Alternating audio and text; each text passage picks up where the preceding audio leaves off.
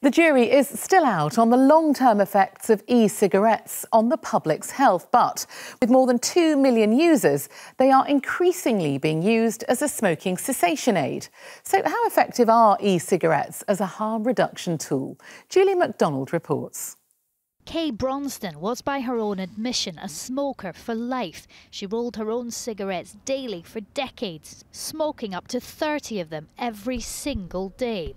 A diagnosis of chronic obstructive pulmonary lung disease forced her to rethink her habit. According to my GP, I have the lungs of a 95-year-old. In the evening, I could chain smoke with alcohol, for example.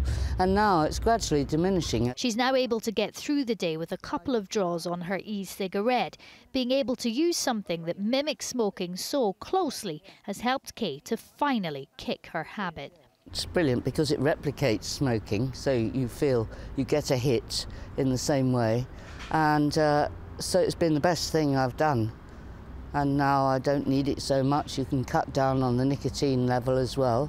Kay also had the help of a qualified stop smoking advisor who's trained in how to help people change their behaviour. Getting the support that is available plus medication, those things are key in being successful at stopping smoking. There's no magic combination of medication, it's more to do with what suits that specific individual. Electronic cigarettes give smokers something that nicotine replacement therapy can't give at the moment.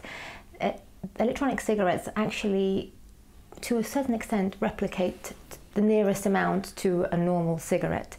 Electronic cigarettes give the patients option to change strength of nicotine as well, so they can be tailored to suit that individual smoker. There are now many more ways for people to stop smoking.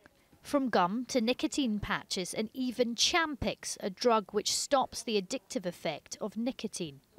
Hi David, hi, how are you? And David, a smoker for 18 years who came to this London clinic for help, believes the approach used here to tackle his addiction using lots of complementary strategies like medication, e-cigs and therapy is what's keeping him on course to give up completely. I think it's three-way from what I've gathered. There's Champix, which diminish your craving, but you still have cravings every now and then, so you puff into the e-cigarette and that helps.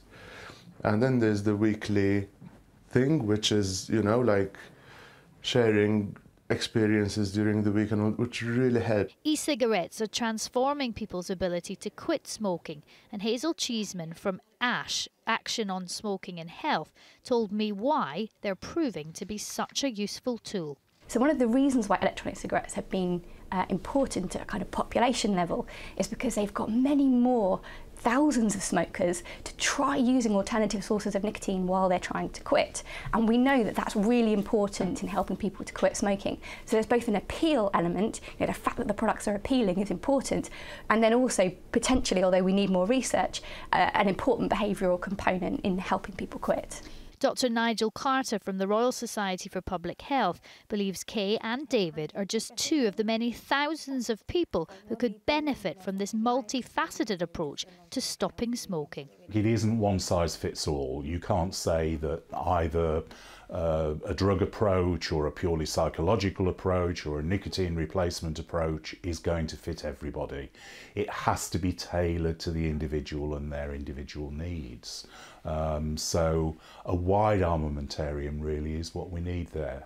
And I do think e-cigs form part of that. Kay and David smoked for almost half a century between them, and they both agree that quitting without specialist help and support would have been much tougher.